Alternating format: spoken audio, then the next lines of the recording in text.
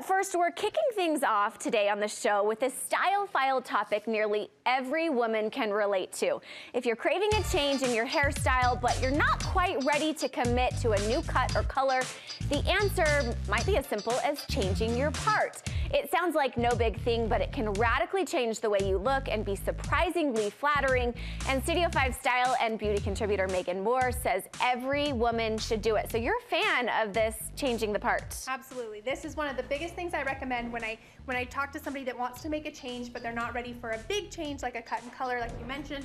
This is going to go a good long way to change the way their face appears and their features appear without doing anything drastic. And something you can do pretty simply as well. Yeah, well, relatively. Sometimes there's tricky things and we'll talk about those a little bit more, but for the most part, it's a pretty easy change. You put this challenge out to your Instagram followers and you got a huge response. It was so fun. So I put it out about a month ago because I see a huge difference in myself whenever I change my part. I'm like, oh, I needed that. I just needed a little bit something different. So here you can see me with a side part versus a middle part and the big difference that it makes on my face, even though everything else is the same.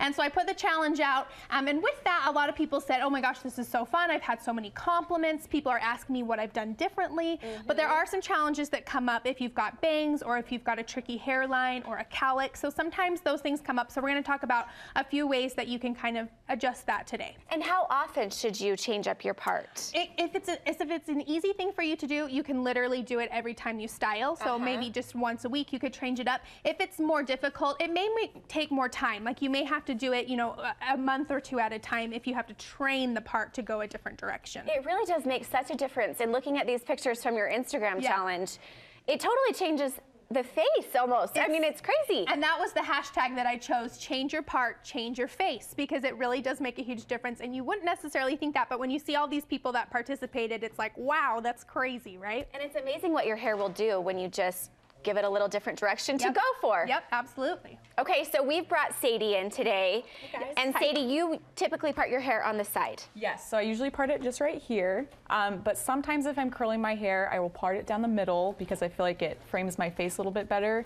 But I do have a little bit of a, what were you calling it? A cowlick. A cowlick, yeah. Yep, she's got a natural split right here where her hair just likes to split open right on that part line. So if we're gonna move it over to the center, sometimes it takes a little bit of coercion, a little bit of work to get it there, but it really does make a big difference and change the way her face is framed exactly like you said. So what's the first step if you're gonna do this? So if you are gonna do it, you wanna work from wet hair. So straight out of the shower. Now we're not gonna make Sadie do that here on TV. For the sake of TV, we've let her come with dry hair. But if you work with wet hair, you wanna get it going in the new parting immediately. So right when you're out, Exactly, because we don't want it to have any chance to air dry going its old direction. We really want it to start from the beginning, so we're gonna part it off and get it going the right way. And we're really retraining this part. Because the hair grows out of the scalp a certain way and the follicles are used to bending away. So if we are all of a sudden saying, hey, flip over the other direction, it confuses them. They're like, I don't know what to do.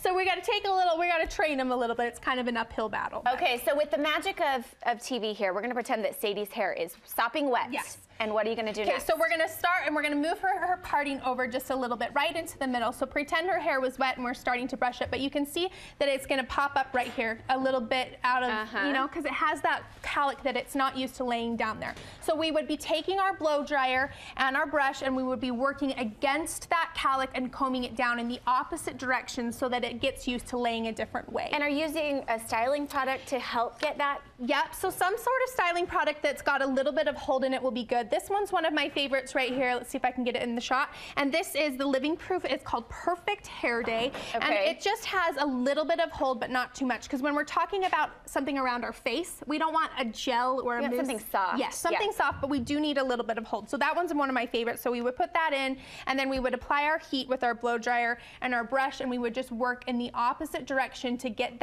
those follicles to kind of start to lay down and get used to laying a different direction. And you took some video at home of you doing this with your hair, trying to get the hair to go the other direction. Explain what you're doing here. So my hair's wet here, and you can see that I'm trying to move my part the other way. So I'm using my heat and my blow dryer to get that hair to lay down in the opposite direction that I normally wear it. So this is going to just start to train it, and again, using that heat is crucial to do so, and we're going from soaking wet hair, getting it dried. Can you do this when you have a cowlick? Like, can you actually retrain the cowlick itself too? Yeah, it's always gonna, if it's a cowlick, it's probably always gonna grow out and kind of in that whirl pattern, but you can get it, you can trick it into laying down a little bit differently during the day. The other trick with cowlicks is that I sometimes recommend asking your stylist to cut that area longer. So even if it's just a small area, because longer hair weighs more. And so if it can weigh more, it will lay down a little bit better. So instead of going all the way the same length on that cowlick, give it a little bit more meat. So if it's a bang, you may want to take it a little bit longer on that section because it's going to lay down better. Okay, good point. Yeah.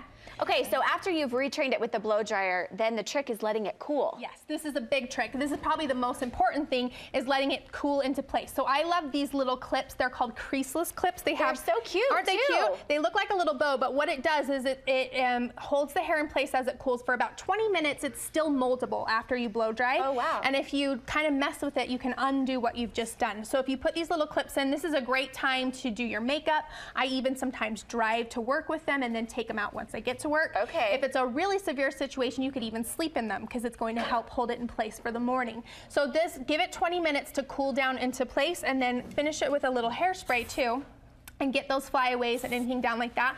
And then once you've got it in place, you want to just leave it alone. The more you touch it and mess with it, the more likely it's going to want to go back to its old home. My hands like start going through my hair, and then I'm like, dang it, I lost my part that I worked so hard for this morning. Yeah, exactly. So you want to keep the hands off. It takes some practice, and that's part of the training too, is just getting used to it. It will feel different, and you'll want to touch it, but the more you can leave it alone, the better it's going to work. Okay, and do you have is this your favorite hairspray here? Yeah, I love this one by Tresemme because this one is, again, it's a high hold. It's a 4 level hold, which is nice. You can always see what their hold is down here, but it's not too crunchy. So again, around the face, you don't want anything that's going to feel too crunchy, but a good decent hold. You're going to need it when we're training something new. And do you find that if you do this like a few days in a row, that it will start kind of laying that direction? Exactly. It takes about a week of doing it, and you can spray it every day and restart if you don't want to shower every day, but about a week of training, and all of a sudden it magically becomes easier. Okay, so it takes a little time, switch it up, give yourself a new look without having to commit to the cut and color that can sometimes be so scary. Yes. Hey, thanks, Megan, for stopping by, and Sadie for being our beautiful model. We appreciate it.